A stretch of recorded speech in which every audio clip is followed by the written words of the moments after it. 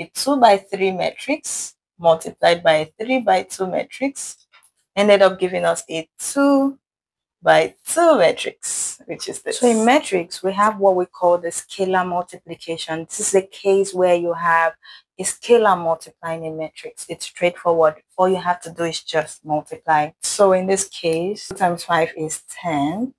2 times 2 is 4. 2 times 1 is 2. 2 times 3 is 6. 2 times 0 is 0. 2 times 2 is 4. All you have to do is just put them in the same position as they were. But in the case of two matrices, the rule says that the number of columns in the first matrix has to be the same as the number of rows in the second matrix. That is the only way you can multiply two matrices. So right now, you have to pick the first row and then multiply with the first column.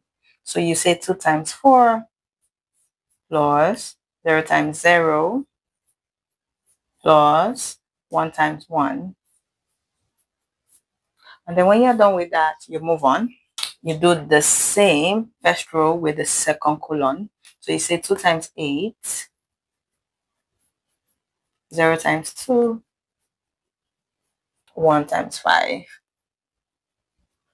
Do the same thing for the second row. You use this one to multiply this second matrix. So minus 1 times 4 plus 4 times 0 plus 5 times 1. Use the same row to multiply the second column here. So minus 1 times 8. You continue like that, right? 2 times 4 is 8, right? 0 times 0 is 0. 1 times 1 is 1. So 8 plus 0 plus 1. 8 plus 0 plus 1.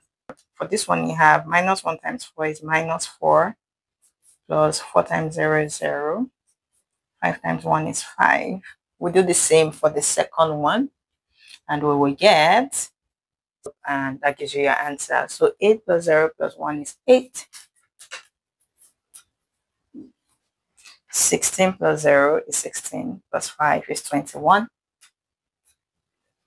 Minus 4 plus 0 is minus 4 plus 5 is 1. And then minus 8 plus 8 is 0 plus 25 is 25.